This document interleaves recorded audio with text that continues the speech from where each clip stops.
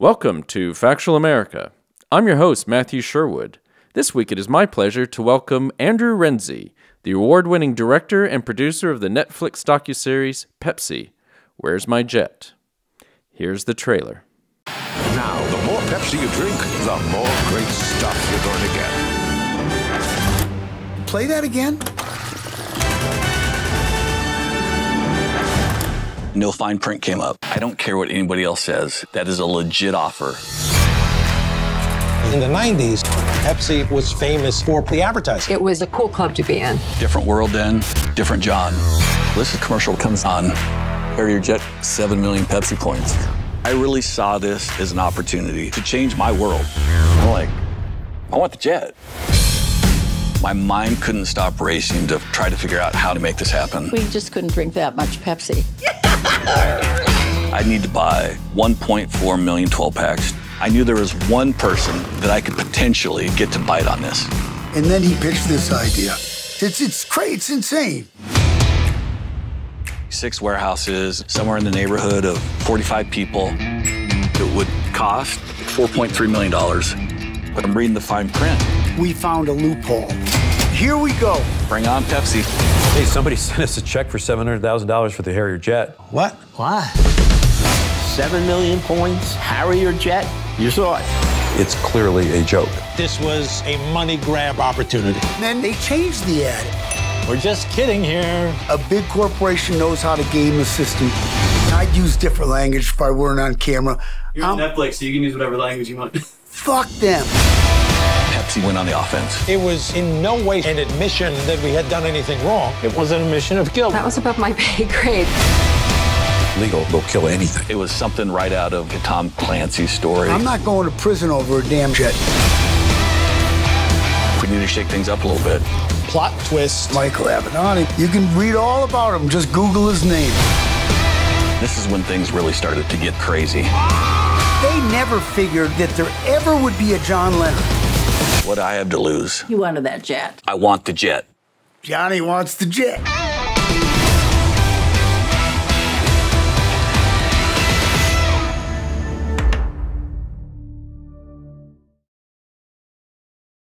That was the trailer for the new Netflix docuseries Pepsi, Where's My Jet? And this is Factual America. I'm your host, Matthew Sherwood. Each week I watch a hit documentary and then talk with the filmmakers and their subjects. When a 20-year-old attempts to win a fighter jet in a Pepsi sweepstakes, he sets the stage for a David versus Goliath battle for the history books. Join us as we talk with award-winning director and producer Andrew Renzi about bringing this incredible story to the screen, hanging out eating hoagies with Michael Avenatti while on house arrest, and searching for antique forks for Wes Anderson. Stay tuned. Andrew Renzi, welcome to Factual America. How are things with you? Things are great. Thank you for having me. Sorry. Well, no problem. And just to remind our listeners and our viewers, we're talking with Andrew Renzi, the director and producer, among many things, I believe, of Pepsi, Where's My Jet, the new Netflix docuseries which premiered on November 17th. So welcome again to the podcast, and congratulations for getting this project done and onto Netflix. So you must be very excited. Yeah, it's a fun week for sure to get this thing out there. It's been about a 2.5 year process, so it's really fun, really exciting. Yeah.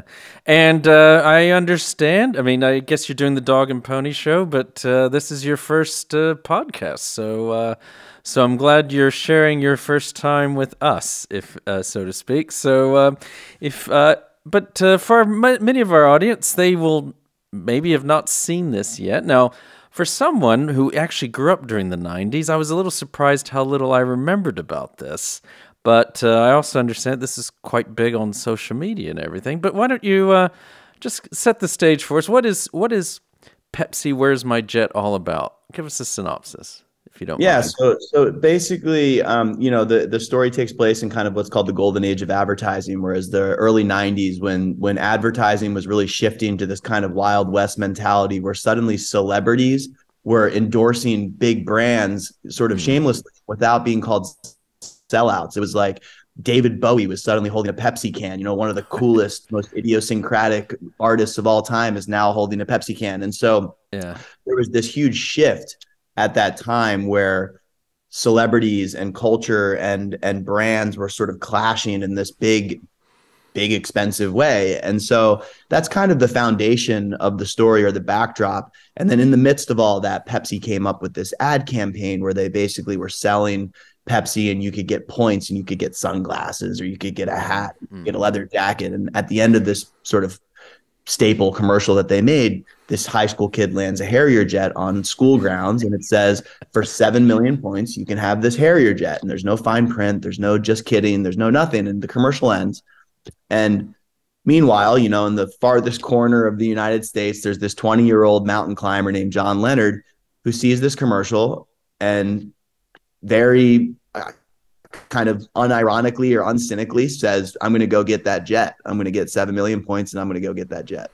And so the show is kind of about his journey to figure it out.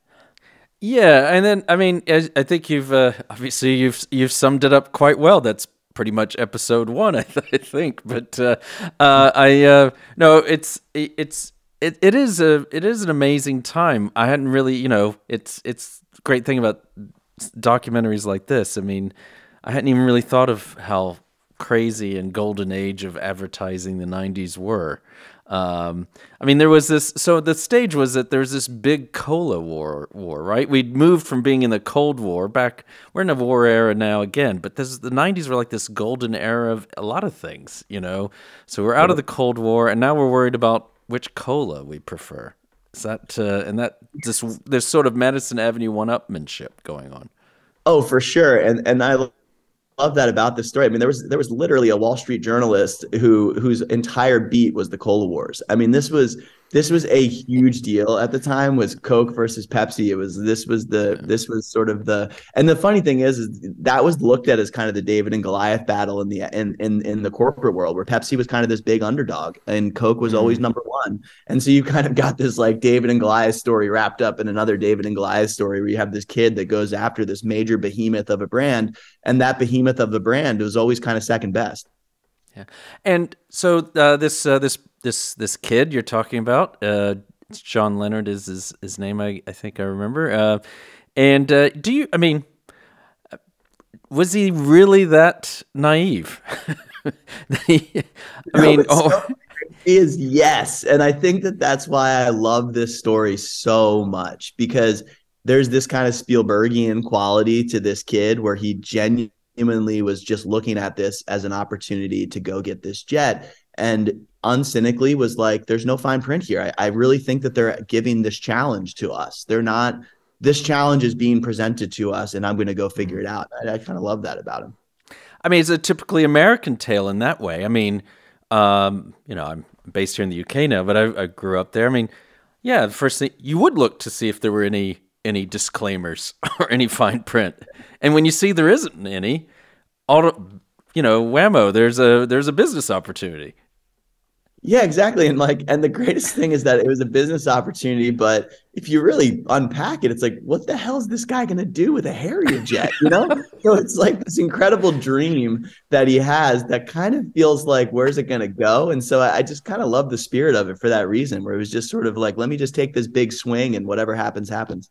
And it's almost like the frontal lobe isn't yet fully developed. So, you know, it's kind of like, yeah, I want the jet. He's not even thinking about I'll sell it on. I hope he hears that. Yeah, it's not like he's even, or you know, I'm not sure mine's developed yet. But I mean, the thing is, it's, you know, it's not like he's even talking about selling it on to some rogue state or anything like that.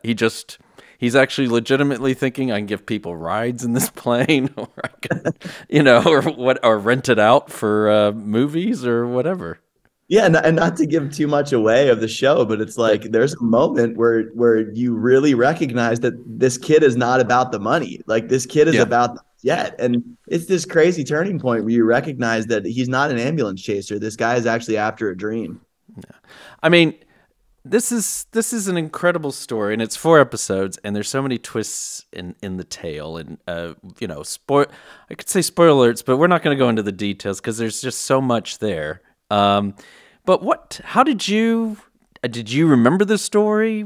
Did you? I mean, you would have been a kid when this happened, but how did you come across this?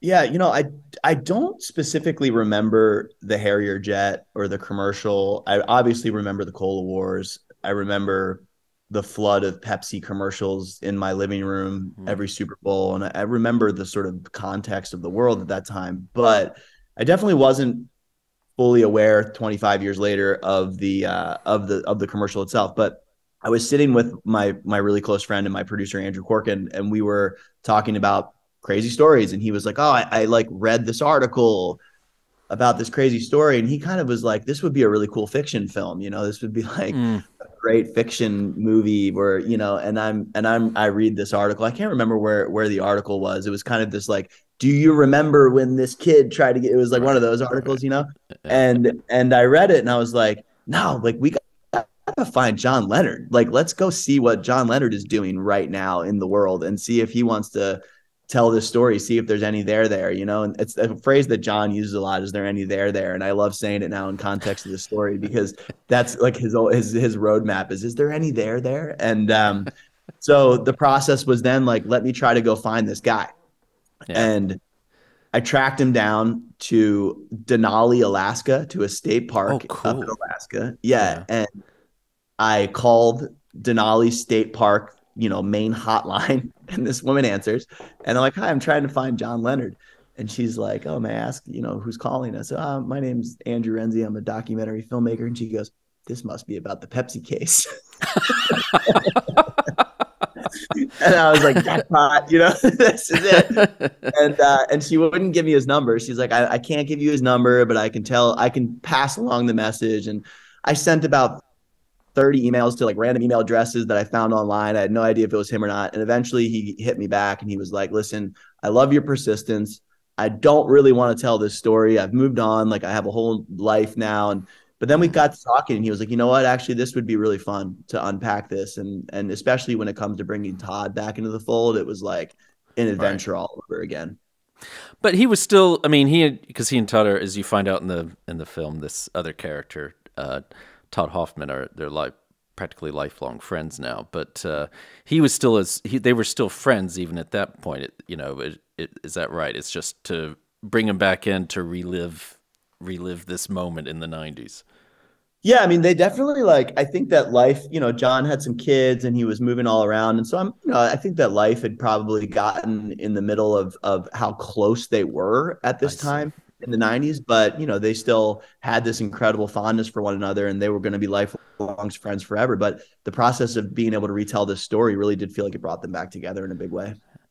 Now, that's all well and good. You find this kid who tried to buy a Harrier jet from Pepsi, and you find his friend who is his financial backer. But the film's so much more than that. So when you had to approach a lot of people, and what was the reaction? Because you've even got the people who produce the brain power behind the Pepsi ad campaigns of the 90s to go on camera. What was that like? They must have been very cautious about wanting to relive this again.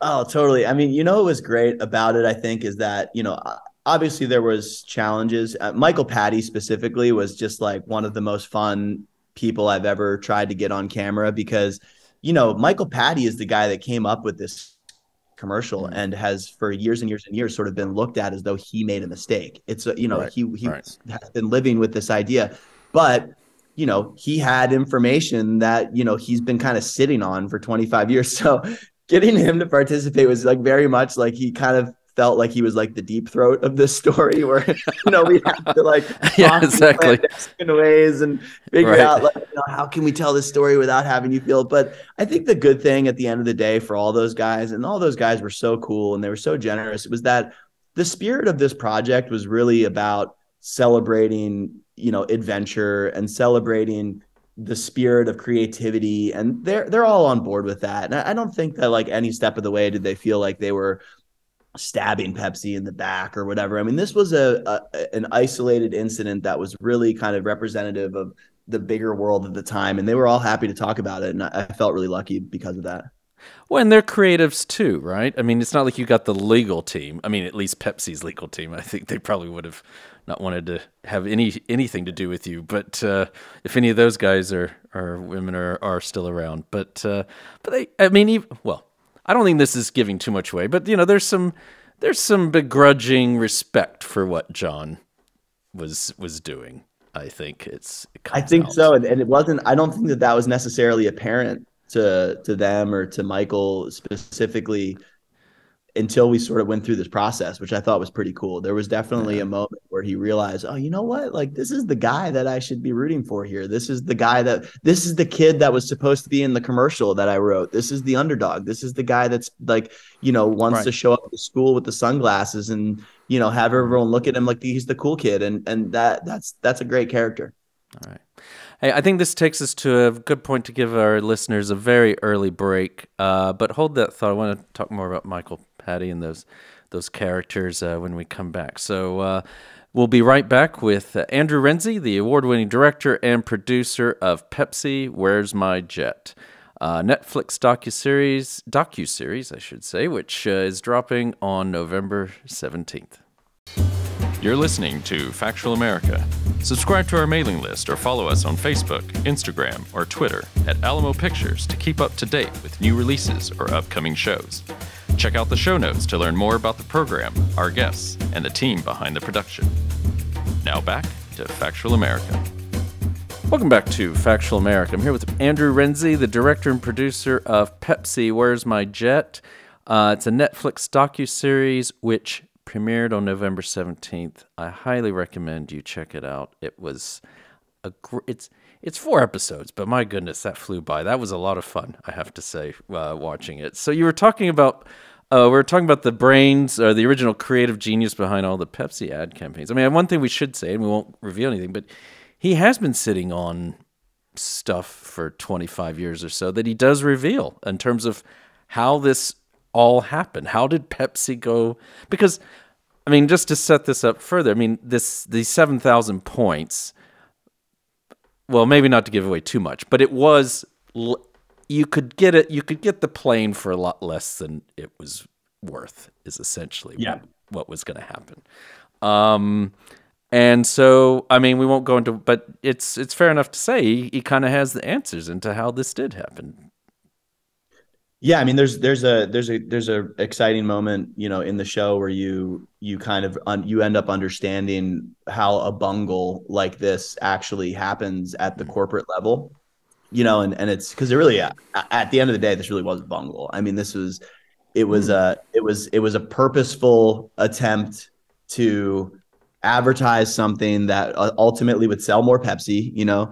Todd has a great line in the show that I really stand behind, where it's like, if you're little Timmy and you're in the grocery store with your mom and you're walking down the aisle and you see the Pepsi and you see the Coke and you say, Mom, I want the Pepsi because I could win a Harrier jet. Like, that's just the fact. That's why they do these ads. And I think that to go along with kind of making an ad like that, which is, there's inherently nothing wrong with that, they decided to make it not prohibitive. Like, the cost of this jet was not prohibitive. And that's really where the mistake is. That's where the bungle is. Because, there's a lot of adults in the room, or older people in the room saying, well, of course it was meant as a joke. Who took this serious? And, well, I won't go into, but there's things you can read online that go into more people saying similar things. But let's think about this. I mean, you live in a country now there's every ad's got a disclaimer. The guy who speaks, or woman who speaks really fast at the end, telling you about all the side effects of that medicine or whatever. And it's been this case for decades that you always have things at the bottom saying, this isn't this, or whatever. Can't offer financial advice or whatever. So they knew by not putting what they were doing when they didn't put that kind of stuff at the bottom of the screen, didn't they?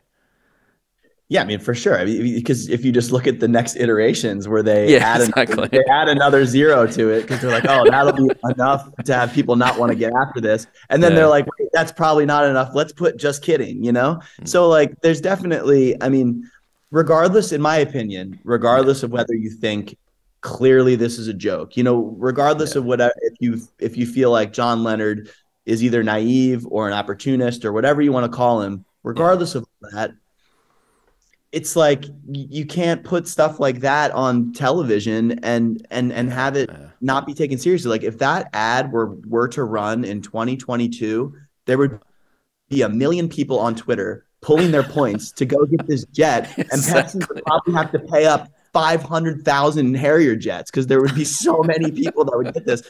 So like I just love that fact where it's like in the early 90s though, you kind of had to be a lone actor in this kind of thing, and that's what John was. And it's crazy that there was even a human being that would be able to get so far. I mean, just one thing I do remember at the very beginning, he did say he didn't. Well, not to go into this too much because I want to talk about other things, but there were others who were thinking this, and that's how he kind of got the idea. But he's the only one that actually took it that next step, right? So yeah, for sure. His peers were like, that's another the Pepsi part generation was like, wow, I can buy a jet. Totally. And that's another part of the story that I kind of love, is that you do have this kind of like difference between Madison Avenue or, you know, Ivory Tower, kind of like New York City, the court of law. Like you do have a big difference between that and like the people that were actually seeing this commercial and very much uncynically thinking that this was an option. You know, it's like everyone was pulling their points at work. Everyone was at the football practice, you know, drinking Pepsi until they were, you know, green in the face. And that was happening. That was really happening. Yeah. Well, this strikes me. I mean, I think this is a very obvious statement, but I'm good at that. This strikes me as a really fun film to make. You must have, my goodness, it's like you know, you hopefully have many more of these, but what was, I mean, you got budget to go interview fashion models, and did you get to go to Antarctica yourself?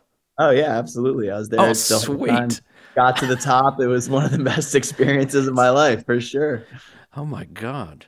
Yeah, because we're just, again, we try not to give away too much, but John Leonard and his friend Todd are big avid mountain climbers. So there are scenes there where you are in Antarctica. That's absolutely amazing. Wow. So, and then, so was it, so when you guys, because there are serious elements to this. We've kind of touched on a few of things, and you've uncovered some maybe things that were out there, but no, again, people had forgotten. Things that Pepsi was involved with at the time. But you know, when you were putting this all together, I mean, because you could easily just told the story, and that would have been okay. That would have been fun. But it's kind of an homage, isn't it, to some films of the 90s, and it's got a whimsical side to it, which is actually, I mean, obviously that was purposeful, but what was the thinking when you guys were saying, how are we going to tell this story? Yeah, it's a great question. I think that like pretty much the easiest answer for me is that it's definitely in the spirit of me. You know, this is definitely like something that I gravitate to. I'm a bit of a, you know, a manic personality in some ways, and I think that there's a lot of fun to be had, and I just feel like we're in a moment right now with documentaries specifically where everything is being told. Every story is being told. There's just no shortage of content that's being put out there. And I think that as a filmmaker, the exciting challenge is how to do it differently and how to capture a spirit that might not be something that you see every day, from whether it be like the true crime template or there's kind of a template now for a lot of stuff because so much stuff is getting made. And that's not to say that I'm like disparaging, because I love things that are being made. I love what's out there. But this story provided an opportunity to do it just a little differently and to kind of have it be a little bit more alive in places and lean a little harder into like the cheekiness of that time period and not take it too seriously, and just sort of say like from start to finish, we're going to go on a ride and we're going to have a lot of fun with this thing. We're probably going to learn something along the way, but at the end of the day, like this thing is just a romp. And that was the whole spirit every step of the way. And your subjects seem to be on board with it too. I mean, it's great. I mean, there's some people that pop up that you don't expect to pop up. Well, let's put it that way. Initials M.A. But, Yeah. you know. I mean, are we going there? Should we just go there or what? Yeah, we can go. Yeah, we can go there. I mean, you know, people have, well, we're supposed to always have a nice little surprise at the end of the podcast as well. So, you know, I mean, Michael Avenatti shows up. I mean, that was like out of nowhere. That came out of left field. And it was like, I mean, I mean, it's like you're documentarian, you're unpeeling the onion and all that stuff, but did you have any idea that he was part of this, you know, when you started filming? Zero idea. And it's so funny because I had heard, and I'm trying to remember exactly where I heard it. I think I might have heard it from the lawyer, Larry Shantz. If you remember Larry in the show, he's kind of the lawyer that takes the case on from Miami. He was like, oh, you know, I think Michael Avenatti or somebody might have been involved. And I was like, Michael Avenatti, like, you got to be fucking kidding me. and so I'm like, okay, I got to figure out. I'm like, is he in jail? Like, where is this guy? So I literally, this is all that happens is I go online, I type in Michael Avenatti. He's got a website. I go on his website. There's a contact page. I go onto his contact page and it's like, you know, info@michaelavenatti.com. I send an email to that info@contact. A couple days later, I get a phone call and he's like, hey, it's Michael Avenatti. I'm on house arrest in Venice Beach, which down the street from where I am in California. Come on over. This is crazy. Like, let's talk about it. So then I go over there and then pretty much for the next year and a half, I would say, I would just pop over there with a hoagie and we'd sit down and we'd talk and we'd hang out and I think it was really fun for both of us because, you know, Michael was at a real precipice in his life at that time. It was a horrible moment for him. I mean, you know, regardless of whatever you believe about him or whatever, this is still a terrible moment for a human being where he's about to go to jail and, you know, he's reckoning with all these things. And this case represented really the first thing he ever did in his career, the first case he ever got involved in. He wasn't even a lawyer yet at that time. So I think he kind of looked at it as like, I can reminisce about something that really brings me fondness, you know, while this terrible thing is happening. And so we just kind of hung out and had a great time for about a year and a half. That's amazing. I mean, I had a quick look. I mean, I don't even think it shows up on his Wikipedia page. I mean, you know, it's like for something that's got a big social media presence, and he has a big presence, obviously. Yeah, it's one of these things that, who knew? Well, we do now know that, but it's. Yeah, someone will have to edit that Wikipedia page now, I think. Yeah, exactly. They'll see this, and then someone will get an idea, and they'll get on there. Yeah, I think. That's. I mean, that's absolutely amazing. That and others. I mean, I'm old enough to remember people like the judge that's involved, and you know, so it's just like all these little bits of '90s, not just '90s, but all this history that's come interwoven with this, which is I mean, quite amazing. And then to do whose idea was to do the cola challenge of all your. It's a great question. I don't remember the actual sort of like when that all came into fruition or came to be. I do. So I did this thing I made a series about the clothing brand Von Dutch, this sort of crazy clothing brand from the early 2000s at Hulu. And I did this thing where I threw the Von Dutch hat to everybody and they caught the hat and some people were like, ugh, like this thing is disgusting. Some people were like, this thing's so cool. And it's just sort of a way to like get into the character, you know, and get into a real interview moment without having to just sort of force anything. And so it almost felt like an extension of that, to be honest with you. There was almost just sort of like an interview opportunity to loosen people up and have people have a good time, because there wasn't a single person that did the Pepsi challenge that didn't get a laugh about it, you know, that didn't get a good laugh about what they did. And then getting into the interview is just so much easier because of that. Yeah. Watch it and you find out who wins. But is it really a blind taste test? I mean, how much do you trust these people? Because I get the feeling some of these people are like, I know that's Coke, but I'm going to pick Pepsi or vice versa, you know, not really. No, I think it was all honest, because, you know, there was plenty of people in the show that wanted to choose Pepsi because they worked for them and they would go Pepsi, and then they would be Coke. Yeah. And then they're freaking out about it. So I think that pretty much, you know, 25 years later, people have probably lost their palate a little bit. Well, yeah, because you're not even, I mean, you had to probably search a little bit to find original Coke and regular Pepsi and not something that had a 0 or whatever with it. So yeah, no, it's quite. And then to find out that this is, I mean, then this is like a huge legal case. It's taught in law schools. It's it's an amazing story, and it's great to like uncover something that hasn't really been told before. Well, it's been told or documented in the 90s, but to relive it's quite impressive.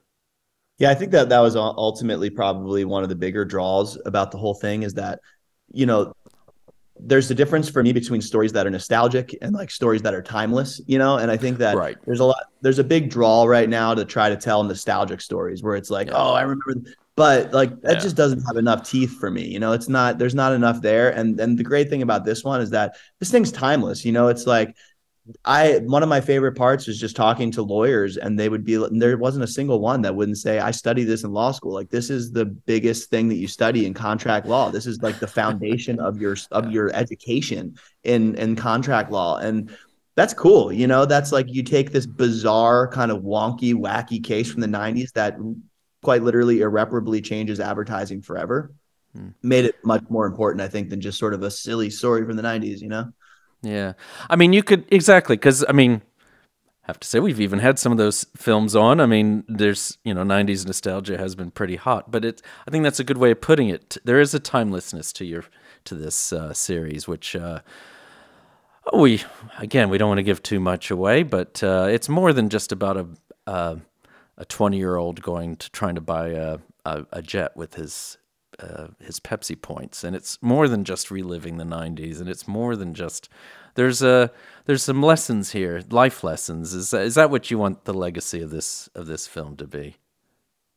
Yeah, I think so. And I think also just like, like we talked about earlier, just a celebration of spirit and of boundless creativity and of just kind of like that sort of F it mentality, like, I'm going to go try this. I'm going to go do what I can to try to make something happen here. And, and I think that's really the spirit of the show. It's definitely, harkens back to those kind of Spielberg films from the 80s, where you just kind of feel like there's an adventure in front of me. You get like Goonies out of this thing in a lot of ways, there's an adventure that's in front of me that I'm going to go try my best to make happen. And whatever happens along the way, the cheesiest phrase you can come up with that I really hold dear and I really believe in is that this thing is perfectly representative of like, it's not the destination, it's the journey. And that's right. And that's really what's here. And I love that about this. And I have to say, usually, people may not realize this, but usually when we get films from Netflix or other streamers, usually there's someone from a PR company or representative from Netflix online, but we don't have anyone here today, so we can be a bit naughty. But no, seriously, we can. I don't know why they trust me so much. I don't know. They obviously, they feel they're in safe hands. Or you've had the indoctrination, already. But no, I mean, any difficulty selling this? Because a lot of times, I know it's I mean, for all this stuff, you talk about a lot of content out there, and there's a lot of amazing content, but there's still, everyone has struggles selling their projects to studios, but did this any issues there? Or is this something Netflix just lapped right up as soon as you offered it to them?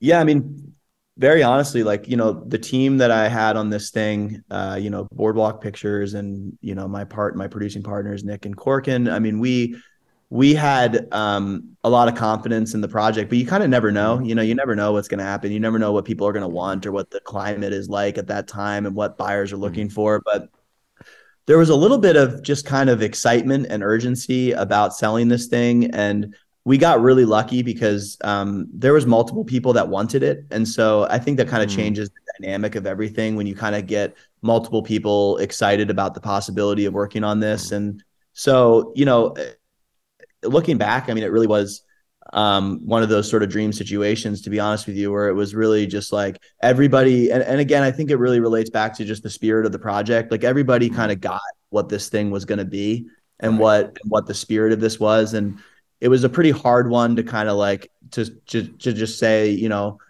I don't think this is going to be beneficial for our viewers because it's a great ride. It's like there's not a lot there to really like, kind of controversially pick apart. And so I think once people realized that like what we were selling them was actually what we were going to make, it was a pretty easy sale. And really lucky for that. Because had you envisioned that this was a 4-part series or some sort of series, and that's how it was that's what you were pitching, and in the tone and everything. Yeah, the only thing that was like that was definitely up in the air that sort of was throughout the process was, I really wanted to avoid that like strong desire that everybody in my shoes have to stretch stories out as far as humanly possible for like longer than they need to be stretched out for. So that was always a consideration. And so I think like my solve for that, as our solve as a team, was really to make these a bit more bite-sized, to make the episodes a little more palatable so that you're not sitting there for an hour and being like, why am I watching this thing for an hour 4 times? I want to tune back in. So that was really the goal every step of the way, was like, if it's 11 p.m. on a Tuesday and you turn on episode 1, like how do we get them to go to episodes 2, 3, and 4 without feeling like they're getting exhausted by it? And so that was really the only, like, I'd say, challenge that I think we landed in a pretty good place with. Well, I would agree with it. I think you did. I do appreciate. I mean, that's what I love about the streamers. At least it doesn't have to be 60 minutes. It doesn't have to be 90 minutes. It can be. I think one episode's 38. Another one's like the rest are sort of low 40s or something like that. So they are bite-sized pieces. You can either. I did binge watch, but it's not really a binge. I mean, it's not like binging some Breaking Bad or something. It's you don't wake up like 3 weeks later and say what happened in life. Exactly. You can do it in an evening, or you can break it up or whatever. But each self-contained, each lovely little each episode is very, very enjoyable. And I was about to say I'm always tempted to say call it "Dude, Where's My Car?" but I think but it's Pepsi, Where's My Jet? I mean, was that, that's also an homage, isn't it?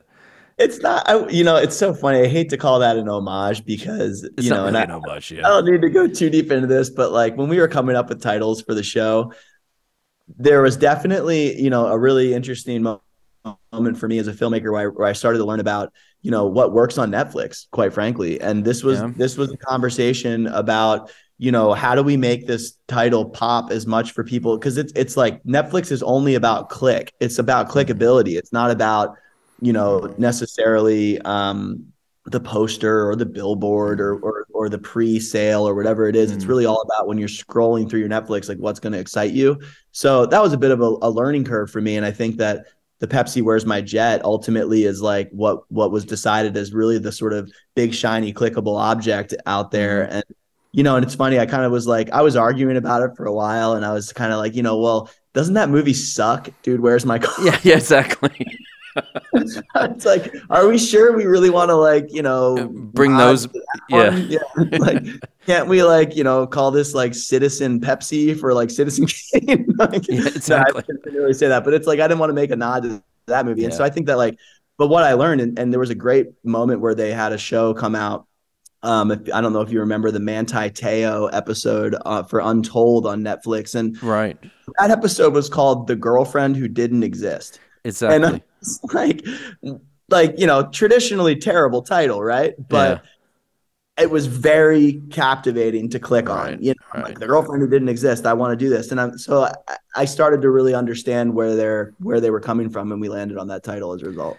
No, we've had some filmmakers. I've asked filmmakers about the titles for Netflix films before, and it's been interesting because one was saying that like the guys come in. I mean, I don't know what the situation was with that one, except that they didn't really have a set title, so they were suggesting things which he didn't like, so he was busy trying to come up with alternatives and that he thought they would bite on. But then there was another group of filmmakers who had a set title. This definitely wasn't going to be called, and then all they had to have was the Netflix guys say, well, if we title it that, this many people will see it. If we title it what we want to title it, this many people will see it. And they're like, we'll go with what you want.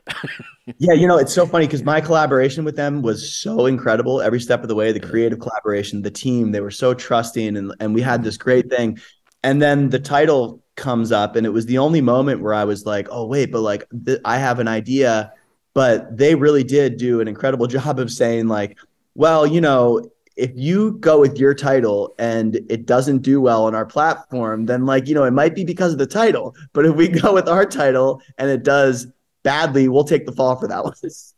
Right. Fair enough. Fair enough. Okay. Like, let's like, but luckily, I don't feel like I compromise with it. I think it's fun. I actually, I actually tested it on a bunch of my friends, and they all like this title better than they like my title anyway. So it was a real moment where I was like, you know what, I shouldn't be precious about this because it is a title, and hopefully the show speaks for itself. Well, I think, and I think it's appropriate. I think it's in this. I think it says it all. Right. Yeah, basically. Exactly. That's what they wanted. That was what it was. The girlfriend who didn't exist. Well, I think we're actually, it's hard to believe, but I think we're coming to the end of our time together, Andrew. But so what's next for you? I know you're probably living in the moment and the glory that is Pepsi, Where's My Jet? But any plans for you? I see that you do a lot of producing as well, and now more directing, and I think you've got both a narrative and documentary background. So, what's next for you? Yeah, I mean, I'm working on a few things, just sort of on developmental level, and I'm leaving for India in a couple of days, where I'm just gonna. My first job in film was I was Wes Anderson's personal assistant when I was like 19 years old, and he was working on Darjeeling Limited, and I've always wanted to take the train in India. So I've always had this dream of going to India and doing the train. So on Saturday, I'm going to India to take the train. And so I don't really have anything at the exact moment. I've got things I'm working on, but I'm also kind of excited to figure out the creative landscape for myself and make some exciting decisions, with a clear head. So the things I'm working on right now are obviously a priority, but there's also a lot in the future that I can just figure out. So thank goodness I asked the question, since you raised it.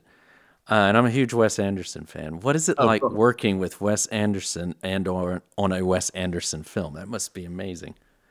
I mean, so it's a funny story because I was just this punk little kid who was running around New York City trying to figure out what to do with my life. And I got an address that I thought was to his office, and it was actually to his apartment. And I rang the bell, and my friend, the guy that I knew, was like one of his assistants or something. And I got basically an internship because they just needed extra hands. And so I was there for a month or two interning, and then my friend ended up leaving. So it was just me left. And it was incredible, because I was just in his apartment every day, just kind of like hanging out, doing all the things he needed me to do. There was some hilariously Wes Anderson type tasks where like he'd have a set of 3 forks, and there was definitely a 4th that existed somewhere in the world that he didn't have, and I needed to go find. It's like this incredible antique set of forks that there's one missing, and it's like, go get it, And so it was a really it was incredible, and I will say that I was not cut out for that job. I lasted like 4 months, I think, and then it was very clear that I was not the guy for the job. He needed somebody that was much more capable to be than me, but he opened up his world to me, and I've never been more inspired as like a young wannabe filmmaker to be around somebody like that. And truthfully, like over the next 10 years, I never I always felt like if there was, I could send him an email and just be like, hey, like I just made something, and he would always write back, and he'd always be like, congratulations. And so there was, despite probably having 0 to no impact on that guy's life personally, like he had a huge impact on me. Wow. So I've always been grateful.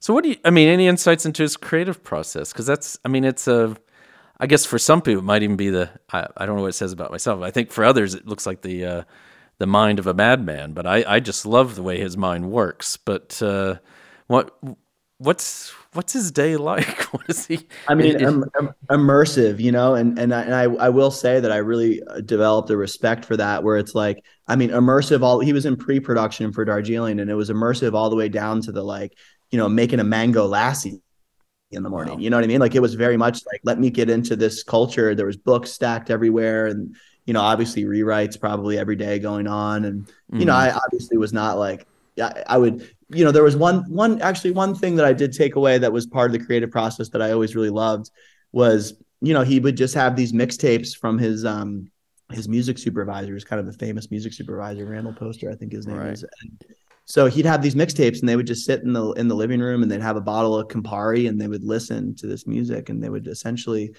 develop the musical soundscape, just through this really kind of casual, wonderful process that I was like, man, what a dream, to know that you just have any song that you want in the world to be able to potentially pick from. So yeah, it was inspiring. I mean, he had a Criterion collection that was every Criterion collection that was ever created, he had in a bookshelf. So. Oh, wow. It's amazing. Those would be some fucking amazing mixtapes, I tell you. You just think about the soundtracks that his films have. I can only imagine what those mixtapes are like.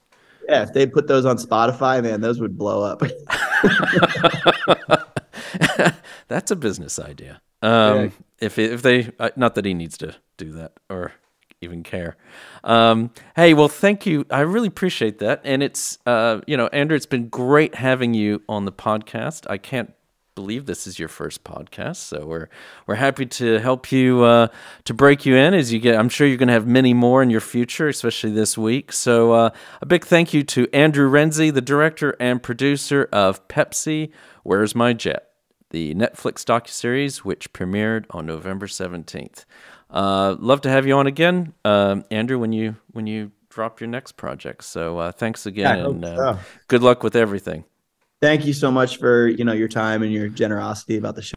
No, it's been a lot of fun. So, well, it was a lot of fun watching. That's what I'll say. So, thank you again, and take care. Take care. Bye-bye. I also would like to thank those who helped make this podcast possible. A big shout out to Sam and Joe at Inner Sound Audio in York, England. Big thanks to Amy Ord, our podcast manager at Alamo Pictures, who ensures we continue getting great guests onto the show and that everything otherwise runs smoothly. Finally, a big thanks to our listeners. Many of you have been with us for 4 incredible seasons. Please keep sending us feedback and episode ideas, whether it is on YouTube, social media, or directly by email. Please also remember to like us and share us with your friends and family, wherever you happen to listen or watch podcasts. This is Factual America, signing off. You've been listening to Factual America. This podcast is produced by Alamo Pictures, specializing in documentaries, television, and shorts about the USA for international audiences. Head on down to the show notes for more information about today's episode, our guests, and the team behind the podcast. Subscribe to our mailing list or follow us on Facebook, Instagram, and Twitter at Alamo Pictures. Be the first to hear about new productions, festivals showing our films, and to connect with our team. Our homepage is alamopictures.co.uk.